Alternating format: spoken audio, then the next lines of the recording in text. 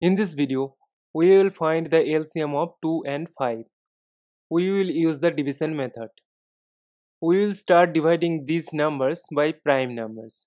We will start from the smallest prime number, which is 2, and see that one of the numbers is divisible by 2. So we can go for 2. 2 is divided by 2 is 1. As 5 is not divisible by 2, we will keep it same. Now between these numbers, see that 5 is divisible by 5. So we will go for 5. Then we have 1 comma 1, and the moment we get 1 comma 1, we will stop. So the LCM of 2 and 5 will be equal to